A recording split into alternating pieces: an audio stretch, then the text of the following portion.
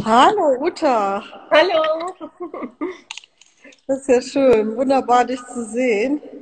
Uh, Hallo. Hi, Priska. Wie toll, wie toll. Fantastisch. Uta, wir wollten heute mit dir über Peter sprechen, but we decided to speak in English Sure. because we have a lot of people from abroad looking at our Instagram live talks. So thank you very much for joining, and yeah, it's here is Katja as well. Hi, Uta. Hi, Katja. Nice to see you. Nice to see you. And I think before we really start to speak with you, Katja will make a short introduction about Uta Ruhkamp. Can you listen to it, please? I'm already curious. Okay, here we go. Yeah, I'm very, very happy to talk to Dr. Uta Ruhkamp today. And yeah, it's a classic that we start with a short introduction of achievements and former projects. So Uta Ruhkamp is a curator at the Kunstmuseum Wolfsburg since 2010 already. The Kunstmuseum Wolfsburg was inaugurated in the 90s, 1994, and the collection is based on key works from minimal art, conceptual art, and arte povera up to contemporary art. And they have a very ambitious program of curated exhibitions. Uta herself, she studied art history and Romance philology, French and Italian, and ethnology, exactly like me, by the way. She studied in Aachen and in Münster and in Florence, Italy. And the main focus of her research is portrait painting from the 20th and 21st centuries. And her master thesis was on Francesco Clemente, and her PhD thesis on American and English portrait paintings after 1945. So portraits are very close to Uta's heart, and I think this will come up again when we talk about Pieter Hugo with Uta in a moment. At the Kunstmuseum Wolfsburg, as a curator, she got a lot of attention for the exhibitions that she initiated and curated, and I would really like to name a few of them, just a few. For example, 2013, it was a solo show on Steve McCurry. In the same year, a group show called Slapstick, and that was works by Francis Alice, John Bock, Fischli Weiss, Bruce Nauman, Gordon Mutter Clark, for example, in an encounter with historical movie sequences by Charlie Chaplin, Buster Keaton, Harold Lloyd, and Laurel and Hardy. In 2015, a mono show dedicated to Jeppe Hein. 2016 and 17, a group show, This Was Tomorrow, about the invention of pop art in Great Britain. And now, 2017, the huge comprehensive mid-career retrospective on Pieter Hugo called The Devil and the Deep Blue Sea. Here we are. Yeah, started in Wolfsburg, initiated and curated by Uta Ruhkamp. And after that, I traveled to the Museum für Kunst und Kulturgeschichte in Dortmund, and after that to Lisbon to the Barada Museum. This was a great traveling show with more than 250 works by Pieter Hugo from altogether, I think, 15 groups of works, 15 series. In 2018, there was a great show called Facing India. For the first time, a show dedicated to Indian female artists, contemporary artists in Germany, who took a look on the reality of their country, artistically and politically. Very important show. 2019, Robin Road, one of the last projects, and upcoming will be in 2020, in the fall, if everything goes well, in Alamunde, on Everyone's Lips, a thematic show on the oral in art and culture, and a work by Ulrike Rosenbach, one of our artists, will go to Wolfsburg on loan. But today we would really put a focus on Pieter Hugo's work that Uta knows very well, and one of our main passions, and mainly the Wolfsburg show, but also other work that we can show in our living storage. So, great. Thank you very much, Katja. So, but before we go in medias res, again, another question. How have you been in these Corona times? How did you so far experience these terrible times? Yeah, we're all working from home. Yeah. Like colleagues from other museums as well. And in March, I traveled to Austria to install a show. Then I had to go into quarantine. So for me, the home office already started in the beginning of March. Okay. And, wow. Yeah, so A long time. That's a long time. And now we are slowly going back. The museum is reopening on Saturday. So once a week I'm going to the museum now, but most of the time I'm really at home and trying to forward exhibition preparations for home, which is quite difficult if you work internationally. But it's also kind of nice to have the exchange with all the colleagues in other museums in other countries. Yeah. And to see what they are doing, how do they deal with the crisis. They are also working from home, but we're all trying to support each other. And I think this is also a very nice experience. And are you organizing Zoom meetings then with your colleagues, or how does it work? Or is it mainly by a phone? How do you see it? I'm learning a lot at the moment. So okay. I did Zoom, I did Hangout, I did WhatsApp for group calls, Skype conferences. So everything what is possible, we are trying. And yeah, so that's what I do. I have project meetings with the architects on Skype, trying to develop an architecture for the next show online. Okay. So this is a completely new experience, but I'm learning a lot. What is possible to do online, and from the private point of view, normally I'm commuting every day from Berlin, so it's also nice not to have to take the train every day. Of course. Yeah. Yeah, fine, Uta. We prepared a little bit about Pieter. Mm-hmm. So, by the way, I just spoke to him this morning, and he's fine so far. He is not in Cape Town at the moment. He left Cape Town with his family, so they are in the countryside and the seaside with his 2 kids and his wife, and they are very calm, and of course they have a lot to do with homeschooling and all these things, and South Africa maybe is not the best place to be at the moment. So I think we are really very fortunate how it works here in Germany when you compare it with the rest of the world. Yeah, we are definitely. I think lockdown in South Africa is really tough. They're not allowed to step outside. They're really locked in their houses. So there are a lot of sorrows. So, Pieter, if you can see this, hello. I haven't yet seen him that he is looking. I think later.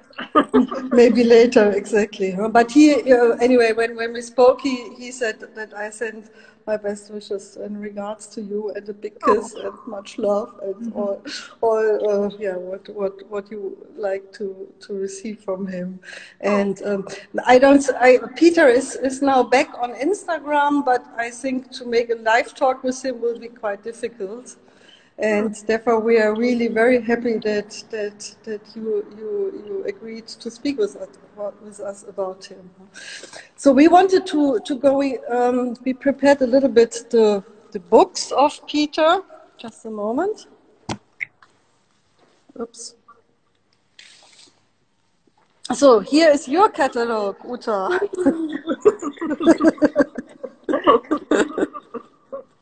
Yeah, I'm familiar with it. You know it? Yeah, I've seen it before, I think. Okay, perfect. How was the preparation of this exhibition for you? How did it turn out? So you were working on it for a long time, I think. Huh? Yeah, I think we've been working for it about a year before we opened the show, and it was really nice it was a mid-career retrospective, so it was really nice to see where it all started from, series like Looking Aside, and that was the point of departure, and then dive deeper and deeper into the work of Pieter.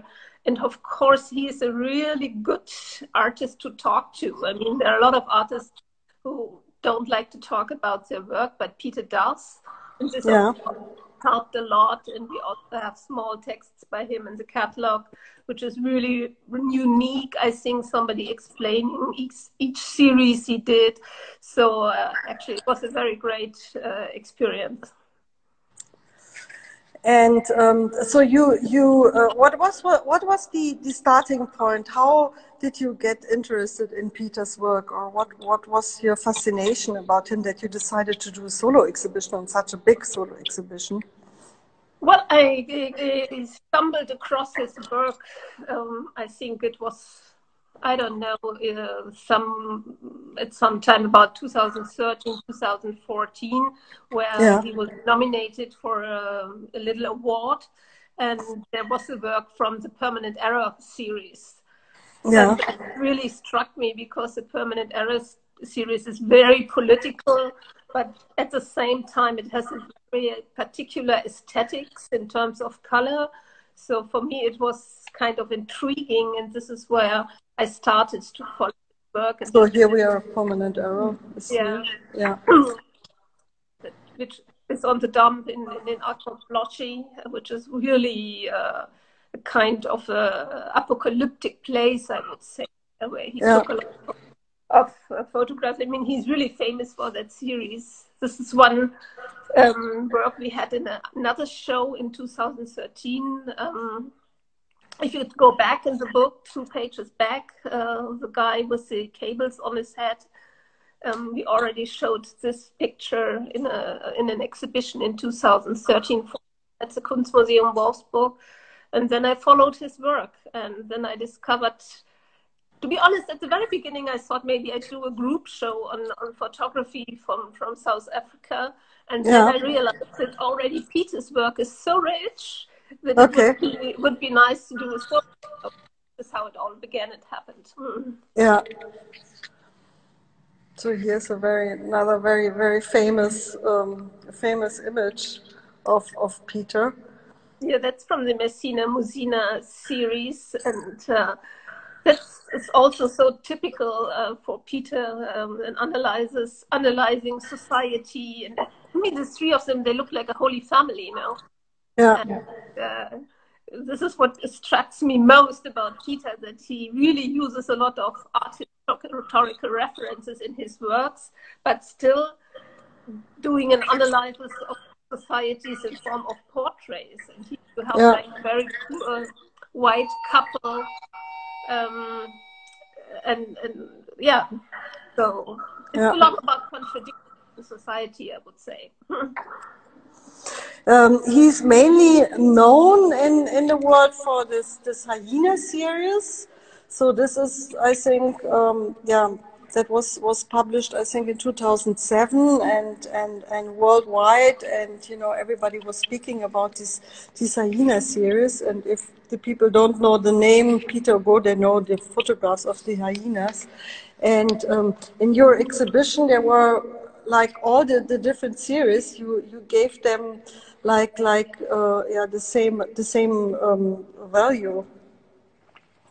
Yeah, I mean, this is, as you said, that's definitely his most famous series. We had 16 different series in the show.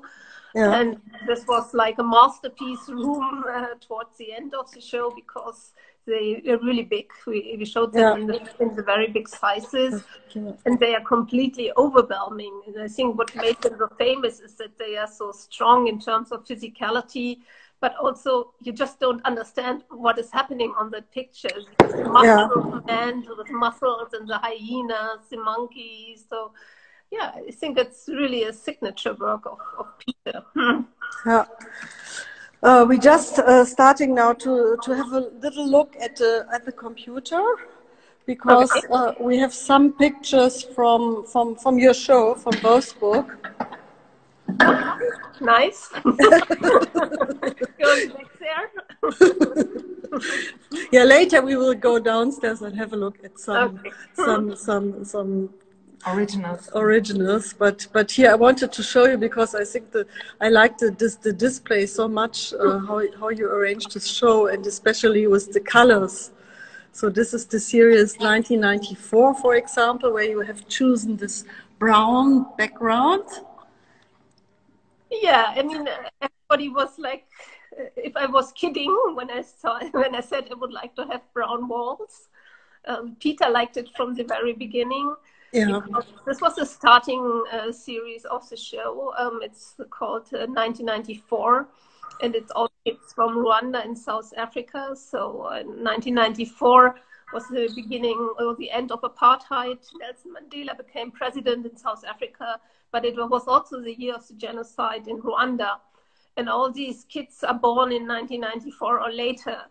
And Peter is taking photographs of them in nature. Most of them are placed on the earth or they're in very different settings. And it looks kind of archaic at the first glance.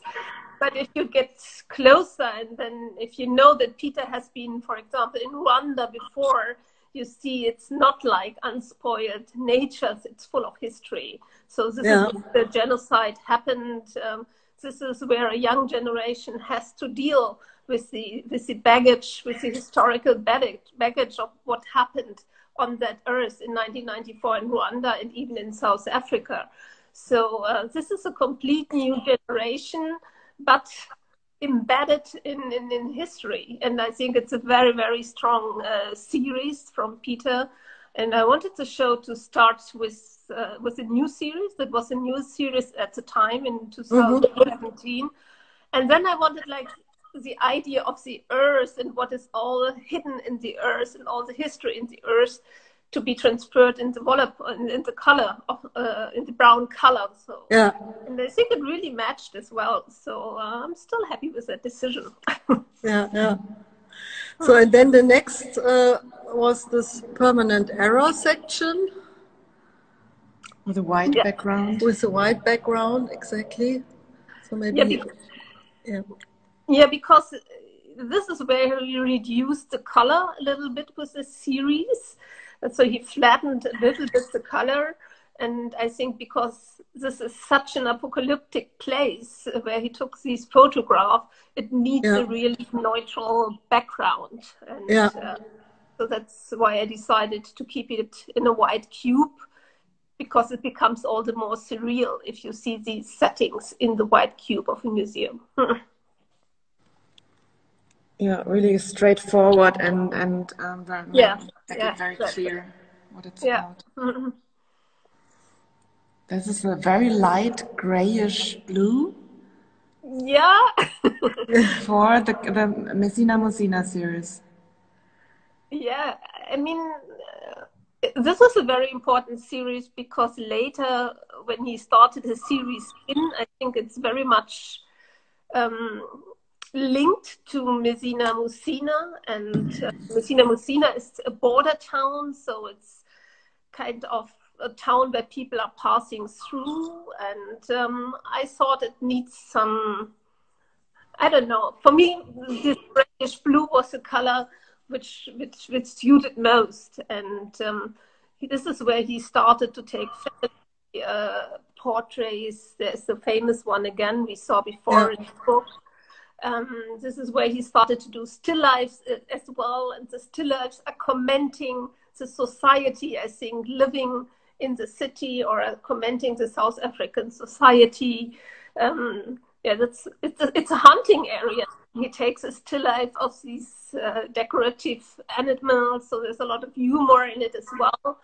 And I think a lot of big important part of the portraits are the surroundings, so the natural surroundings, how people live and how their homes look and their everyday circumstances. I totally agree with that. And this is looking aside, where he really chooses this passport format. Yes, Peter. And there is Peter, and there's a self-portrait of him as well. this is also something very important to know about him, that he always identifies with the people he photographs, and making himself part of the series. So he becomes part of the series and becomes like equal to the people he's photographing. And he always has a relation with the people he's photographing. And this is why these portraits are so intense. Yeah, I think this is a really important thing to know about Pieter. He never just takes a photograph. He always gets to know the people, and there's always a special connection. And he's waiting for the right moment to capture the identity. That is why you get so close.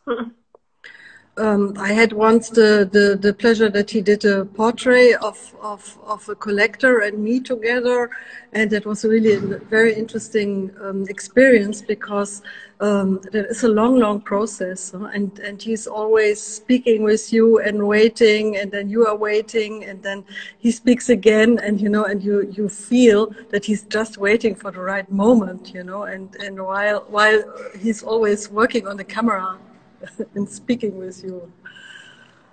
So here we have. Sorry, no, after you. And here's Rwanda.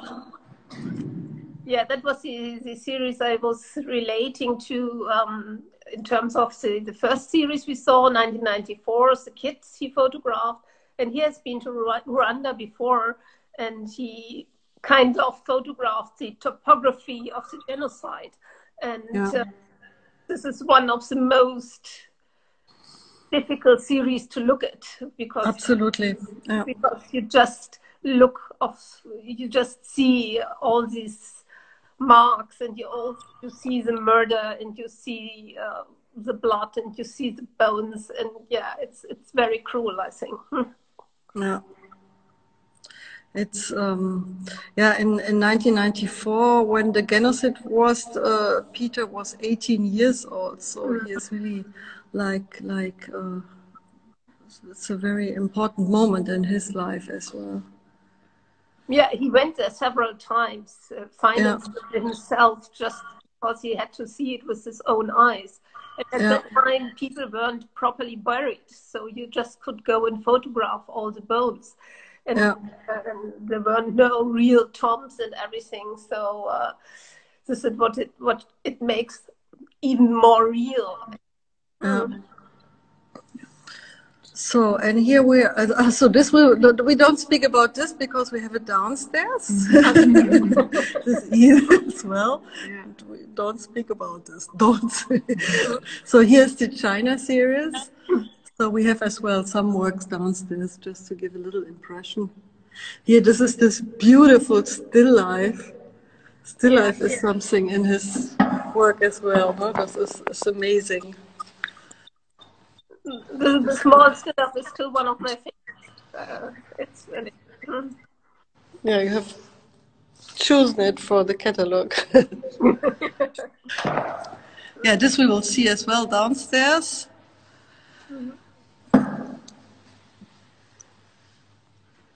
That was one of the newest series as well at that time. Huh? That was in 2017. And we had then, shortly after your opening, we had an opening here in the gallery where we were showing this series. We had Noodle Soup Talk, and in 1994, and downstairs we had the Californian wildflowers. We will have a look at this as well later on. I think it was very important at that time to show that he also went to different countries and did his portrait studies, because people tended to think of him as the African photographer, whatever that is. And, but he's not, actually. He's even interested in other societies and people in the margins of societies. I think it was really, really a good add to the exhibition to have the Beijing series. And here we have Kin. So this is a very important series for him as well. And, for me, For me, Kin is the heart of his work. It really is. It's a very big series. It's coming from himself, including his family members. So this is why it had the biggest space in the exhibition, because it's so important. Yeah. So, and Kin was the idea. His wife was pregnant, and then he was asking himself what it means to be father in his country, in South Africa. And then he started to photograph, right? To do the series. Yeah, he was. Yeah, what would it mean for his kids to grow up in a country like South Africa, torn between apartheid and modernity, and like a country in transition? And so he started off with his family. That's Pieter, who was his son. There's his wife, there's his nanny, there's also the woman who worked as a maid for his grandmother. And then, as it would say, the circle got bigger and bigger, and he went into all parts of society. So you really have to have in still life and portraits, complete analysis of the South African society. Yeah, this is his parents. Huh? His parents, yeah. Yeah, we did this exhibition, Kin, we did here in the gallery as well 1 year earlier, before, and it was amazing. I think I remember the last day of the show, I was going around and looking for hours again on all the pictures. There are so many details in there here, this, for example, and it's so. This is one of the most popular motifs of the series, maybe. Right. Yeah. Also sold out since long. Yeah, this is him again. With his daughter this time. Yeah. Yeah, fine. Just continue quickly, because then we go downstairs together with you. Ah, yeah, here is this series that he took planes. That's people sleeping on the planes. He did with the infrared technique. And this is the most funny series, I think, of the whole. Yeah, today we see so many people with nose and mouth masks, and these people are wearing only eye masks, so covering the part of the face that can be left open today. Well, it's Honey Collectors. This is another series. And and here we are in Nollywood. Yeah, and Nollywood has also a lot of humor. It's the third biggest film industry in the world, Nollywood in Nigeria. I didn't know that before, to be honest. I only knew about Bollywood and Hollywood. And so he worked with characters from these films. It's typical films produced on a low budget level in Nigeria. And are the results. Somewhere between film roles but also the traditional attitudes in Nigeria, or traditions in terms of body paint and masks, etc. Very bizarre, huh? Very, very strange. Very bizarre, yeah. And here Katja's. I love the couple. It's really great. This is great too. So, and here we are at the Hyena series. Big, large formats. Yeah, it's such a contradiction between the urban and the wild that you stand in front of these pictures and you can't understand what's happening. And there were a lot of rumors about the guys, but in the end they were just doing a spectacle and selling traditional medicine. So they weren't violent or dangerous at all, but it seems so. So, and then you had this little space built in the space with the health series. So this is one of my favorite works as well by Pieter. Yeah, mine too. There's a place in hell for me and my friends. There's Pieter again. Yeah. Being part of the series. And yeah, that's people from his surrounding, and he manipulated the color channels. So skin color can even out, and all the imperfections of your face become visible. And, that's yeah, there you can see it. It's scary somehow, also clownesque at some points. Yeah, but it's all about imperfections, and he manipulates reality to point out to other realities. So this is also important to know about Peter. He's very artistic in his approach. He's not like a mere documentary photographer. He's much more an artist photographer. Yeah. It's always, yeah, and it's something like post-apocalyptic as well. Something, and we are all the same color, and so I think there's so much that you can that is included in this work. Fantastic. It goes beyond the surface. Yeah, yeah. Yeah, and then here we are the last. I think that was the last series was Californian Wildflowers. Yes, that was in LA and in San Francisco. Also very important for the show, because I asked Peter what he always wanted to show, and he said, oh, I always wanted to show the Californian wildflowers. And these are people living in the Tenderloin district and on Skid Row in LA and in San Francisco. And he just photographed them and just worked with the natural sunlight. Normally he has always a setting, so the light is quite different. And then there are majestic photographs like that one of my favorites. Yeah, it's kind of a Madonna he's photographed there.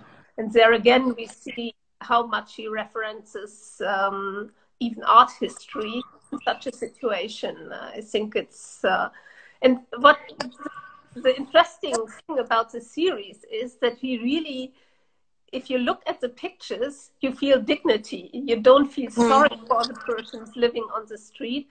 They are all captured with dignity. You absolutely really get a feeling for their personality. There are great still lifes in that series as well, commenting, always almost saying more about the people he photographed than the portraits themselves. So like spilled milk or smashed watermelon or something, commenting the state of life. But yeah, it's a really, really strong series, I think.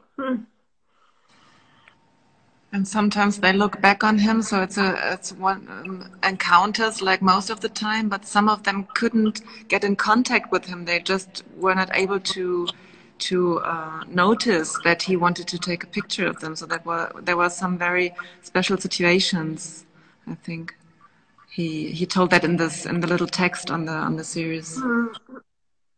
So that's him. That's the self-portrait. Also a Californian wildflower. Exactly. South African wildflower. South African wildflower, yeah, that's more true. Yeah. So that was the little tour on remember this exhibition, this great exhibition that you did.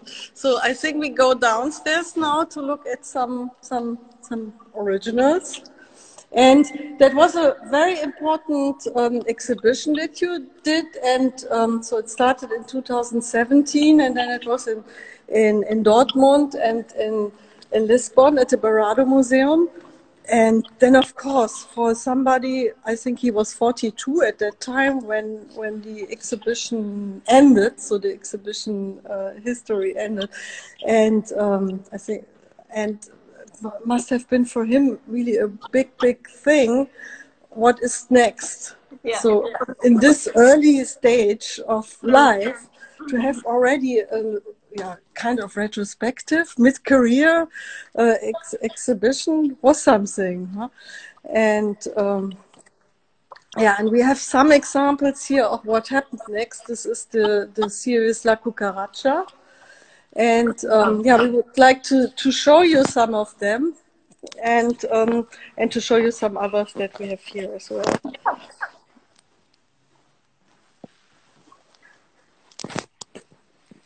So So one of La Cucaracha. You were here at the opening, which was fantastic. Together with Peter, just posted the photograph of you and Peter and Salim and me on Instagram.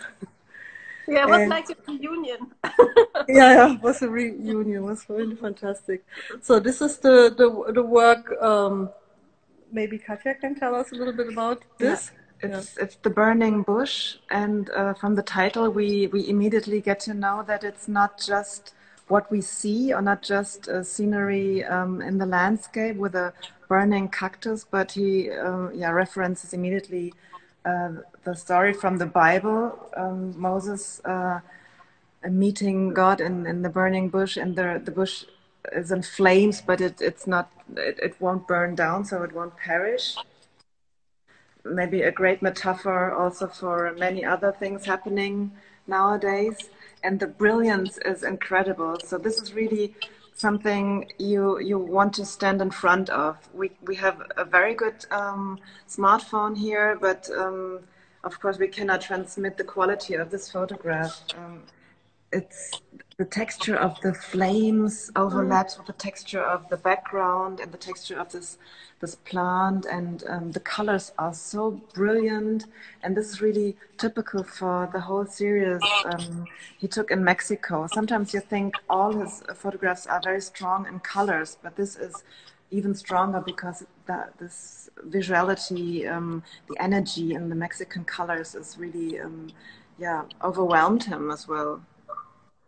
Yeah, I think there are two new steps in the Mexico series, because I think on the one hand, it's what you said, Katja, that they are so colorful and so brilliant, especially the fire, but also the portraits, they're really glowing. Huh? And the second thing is that always played, as I said before, with art history and having typical poses from paintings and art history. And now it becomes so obvious that he is dealing also with the Bible, that he's dealing with concrete examples from art history, and he is re-inscenating them, reusing them for photography. So I think there are really big steps in this series. So he really found a way to push his work forward, I think. Yeah, the portraits are really showing real people with their very intense presence, and he really met them. I mean, they always give back this intense look. It's not just Peter looking at them or the viewers looking at the people, but also the people looking back on us. And at the same time, it's less personal than in the other series. I think he brought to Mexico a lot of ideas, a lot of images, a lot of classics from art history, and mixed these images with the images of the people he met in reality. I completely agree with you. Yeah, so this is maybe from the other side, so just to... Yeah, here, this is incredible as well. And then here, another reference to painting. Yeah, this is a very famous French Renaissance painting with two sisters, and it has the same title, Gabrielle and one of her sisters. So he really, it's not he doesn't only play with the references, but it's really explicit. And this is Don Quixote, a man sitting on a donkey, so a wonderful pun at the same time. I think the others are too dark. So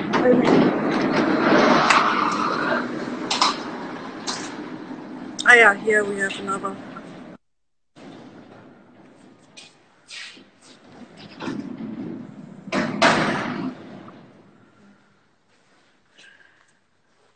Yeah, you have, of course, all these art history references.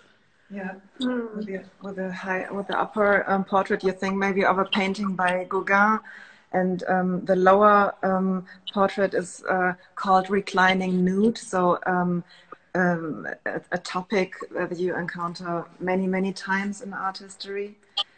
And he does not cite the names of the people. And in the other series, you always find the names, or in the case of the hyena series, there are even the names of the animals in the titles. And here it's more a general title most of the time. This is beautiful. That's new as well, that he's not naming them personally, because in all the other series, whenever he could, apart from Californian Wildflowers maybe, there's always the name of the portrait person in the title. So yeah, it's also like he maybe this one, the tattooed man in the lower image. El precio del pecado. Yeah, the price of the sin. He doesn't tell the story. He just gives us the image, and the rest is up to us. So most of the time, he wouldn't tell us the backgrounds of the stories. It's just what we see, and it's not a narrative. And also, the whole Mexican series is not a documentary on the country, but really more a collection of single images. So this we had already, no? Yeah.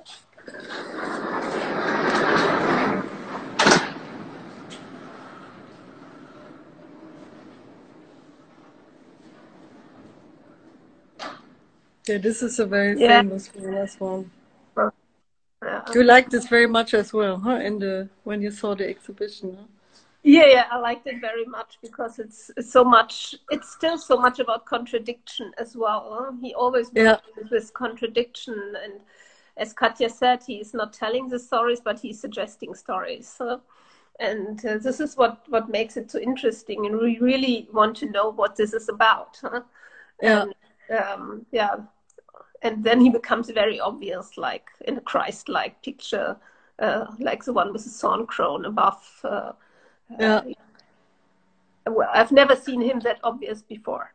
This work is called The Snake Charmer, and we had a little artist talk during the opening of our show, and Priska asked Pieter if he would give us a hint on how this image was created, and he just had a broad grin in his face and made a pause and then just said one word: tequila.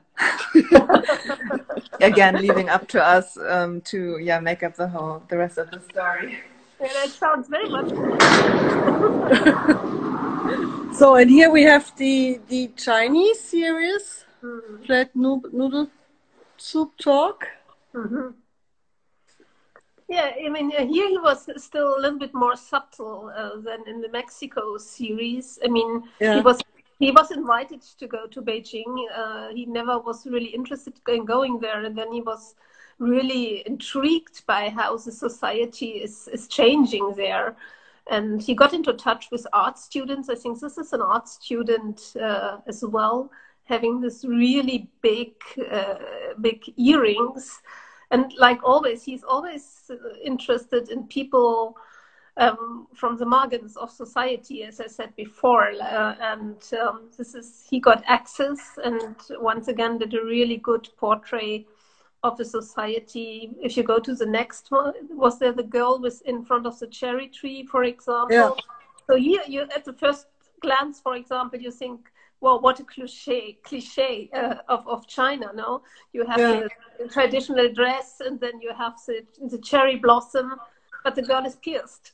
So there's always this little crack between tradition and a society which is changing, and China is changing a lot, and consumerism and things like that enter into the pictures as well. So that's a great one as well. It's also one of my favorites. It's not what you expect to see when you hear about a portrait series on Beijing, I think. And it's so full of sadness, but it's also so full of the tattoos. It seems to be a big story behind that. And I think it's one of the strongest works in the series. Yeah, fantastic. You have it all, a kind of aggression as well, different moods he captured again. So maybe we show, here's more from this Chinese series. So I have to on it.